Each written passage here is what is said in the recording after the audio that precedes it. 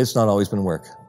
It's just been so enjoyable. I've had so much fun. I can only see it going on with Maureen and Elizabeth at the helm, carrying on the way Tony would do it, trying to fill his shoes, his gray flannel pants, and his blazer. All the confidence in the world in them. Tony had a ton of character, and from the way that he interacted with staff, the way that he interacted with his customers, because he was definitely a customer-first guy, and all of the charitable work that both himself and Elizabeth have done over the years. And there's an awful lot that people don't know about because he just did not want the publicity.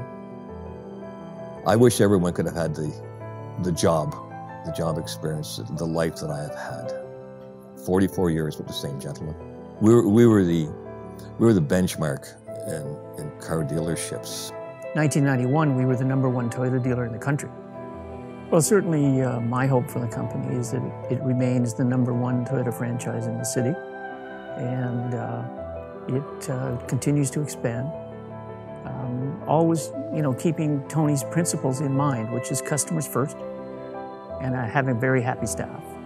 And those two, once we put those two together, pretty much success is guaranteed.